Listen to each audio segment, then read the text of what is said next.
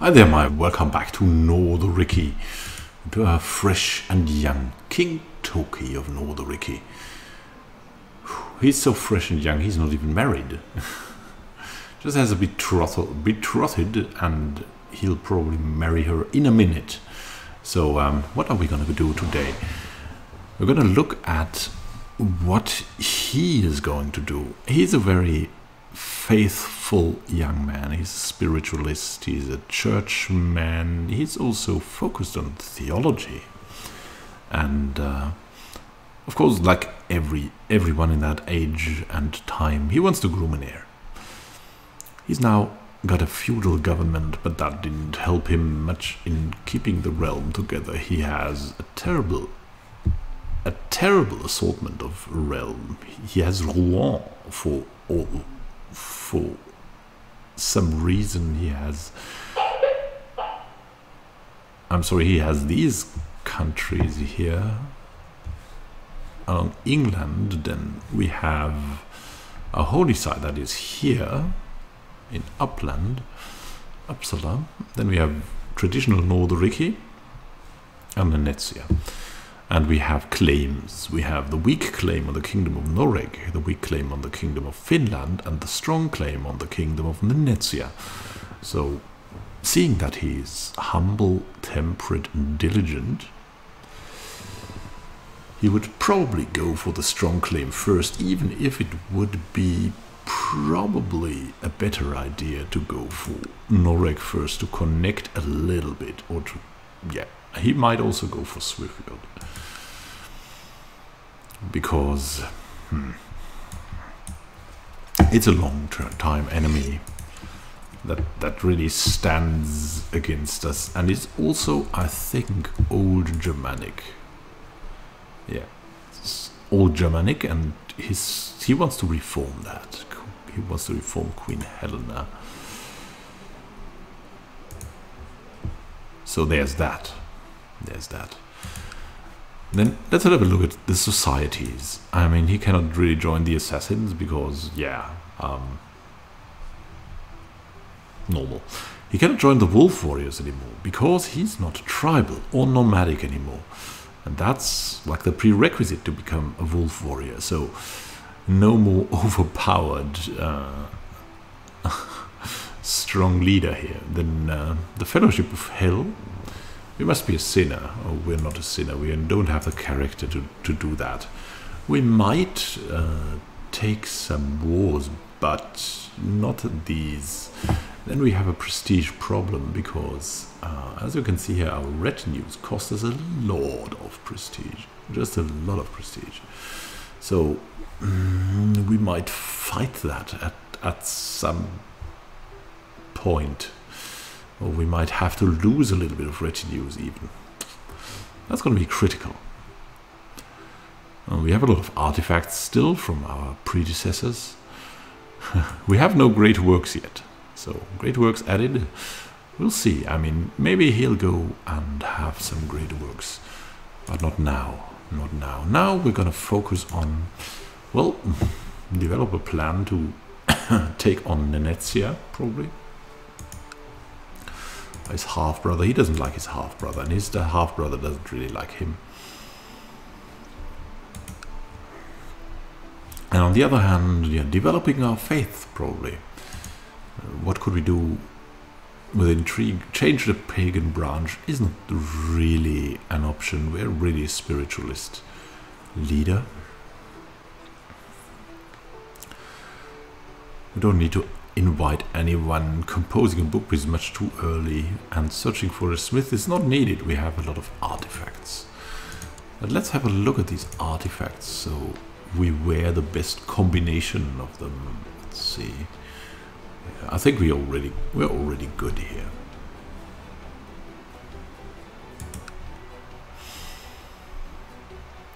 We can imprison Ealdwin of Northampton because he trying to kill someone. Will we do that? Let's look at the plots we have. So he wants to kill Beold North Achnachaitson in Northampton. Well, we don't know. Cannot end this plot, cannot end this plot, cannot end this plot. Yeah, we probably want to auto-stop plots. Because that's the kind of person we are. And we're a little bit stressed. That's why we're concentrating on theology. And getting an heir with probably the beautiful and temperate and kind Gudrun. She's well groomed. That's like opposite to us, we're uncouth, but we hope that we can overcome this somehow. I mean, we're the king after all. Oh my god, we could join the Wolf Warriors. Götke and the Wolf Warriors have chosen Radoslavas, my opponent. The staunch man eyes me up and down when we are introduced. Fresh meat, eh? He offers mockingly. So it did work, in spite of us being feudal. Crazy.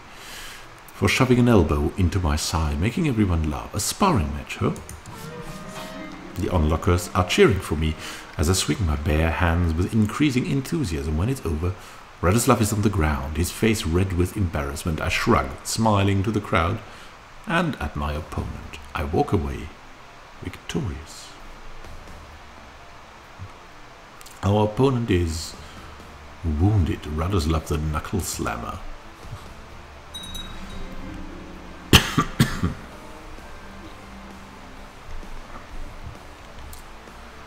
So let's see. I mean, our most pressing concern is probably either money or prestige. So let's see.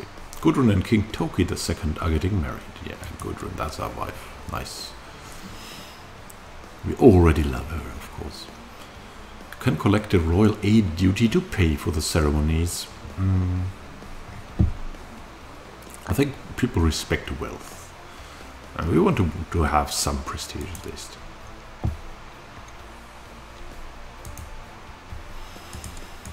So welcome here, Gudrun. Oh my goodness, someone died. Alof. To the valiant King Toke, I'm told you didn't receive a single scratch during your initiation. That is the kind of impressive soldier we would be honored to have sitting at our table. You are hereby humbly invited to join our ranks. Finally, and we're one of the Wolf Warriors now.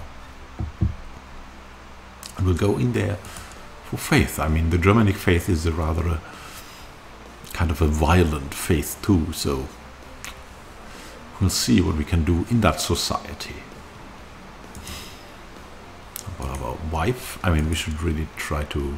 Yeah, we're swaying her. We're swaying her already. Goodness. After a disagreement with a meal. That's also a little bit suspicious, don't you think?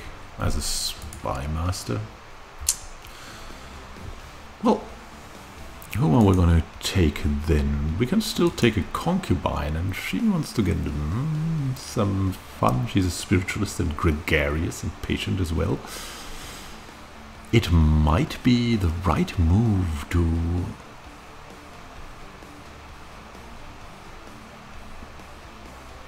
I mean, Helena, she's a pragmatist.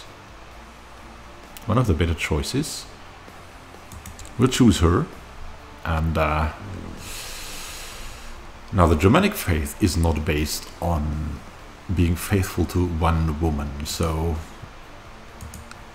we can as well take a concubine. Our spy master.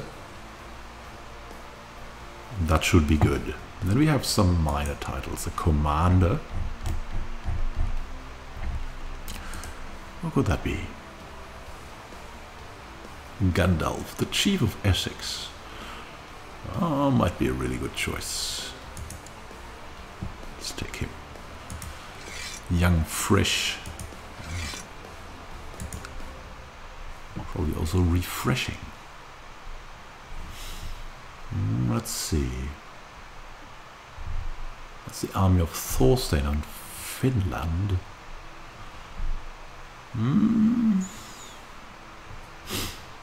I mean, there's that old Germanic uprising. I think Bo is reformed pagan, though. Well, this one is also reformed pagan, okay.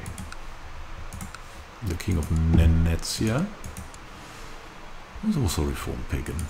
But Swifjord is not, and that is something that makes us believe it would be a good idea to take them on.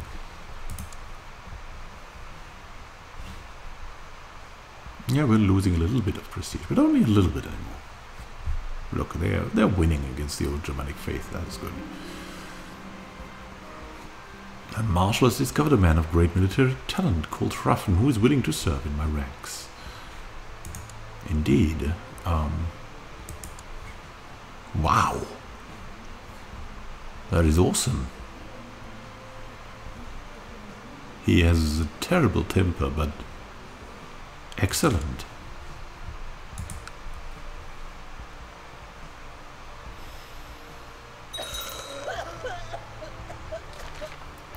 Oh my goodness, Christina died during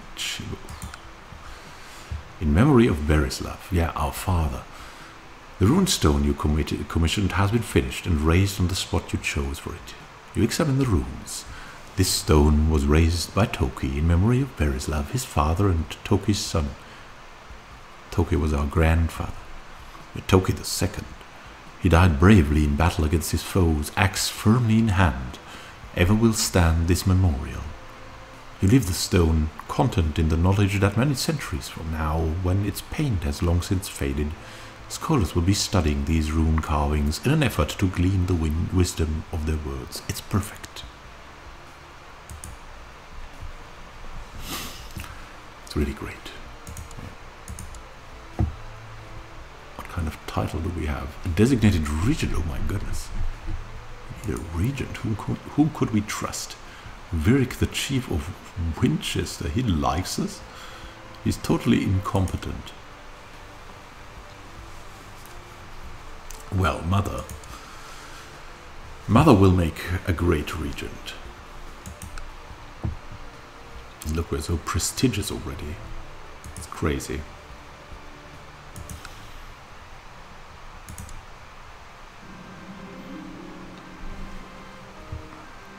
Duke Timothy called my name from the other side of the dining hall, standing on one of the long tables, challenging me to a flitting. Oh my goodness. Ah, the magnificent. Goodness. He's a wrath. That's about his only weakness.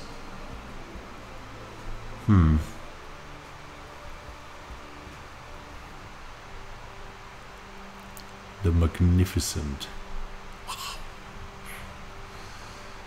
That's not something we can do. Kind.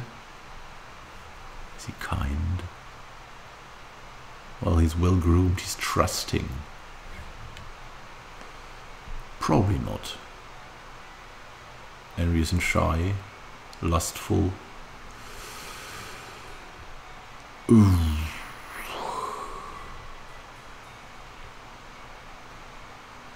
That could be dangerous.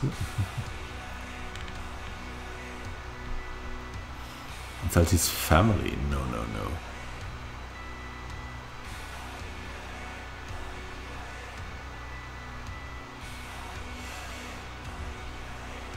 No warrior is as cowardly as the one between your legs. Let's try that. Spar with words for a while, but soon Timika's face grows red with rage and embarrassment. Surrounded by the laughter of the other warriors, unable to put together a coherent response, my opponent has clearly lost the flitting. We can gain a lot of renown if we insult him, or we can gain a little bit of renown and kind of a friend. And that's who we are, right? We are polite. It was all in good fun, Timike. Do not be mad. Toke is now the sharp tongue of Nordoriki. Oh, that's interesting.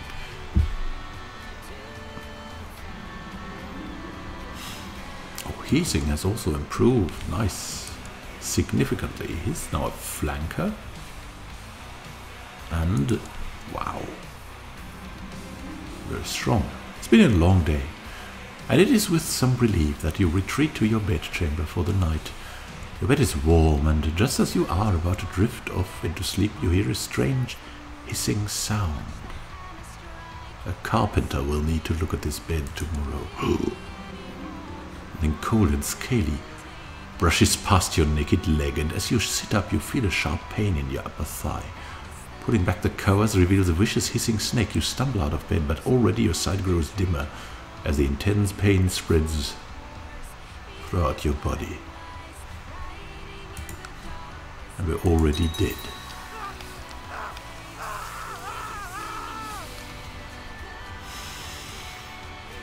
And our half-brother is our heir.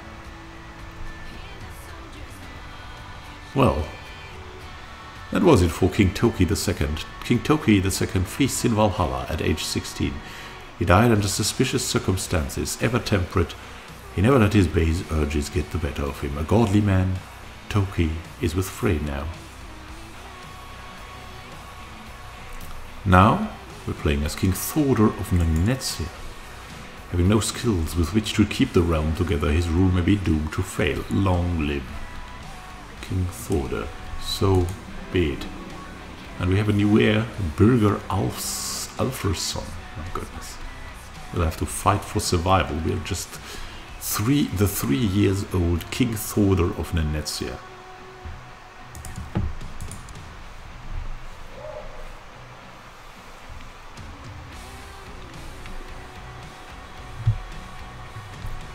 Well then, I'd say let's start this fight for survival right now. God, it's looking terrible. Have a great time until next time, and happy gaming to you. This is Immanuel signing out. This is Nanetsia. And we're in a terrible situation to have 2 wars against us. Let's have a look at our council. At least we have a court physician. And a halfway competent marshal. We'll see what we can do about this, eh? Have a great time until next time, and happy gaming. Ooh.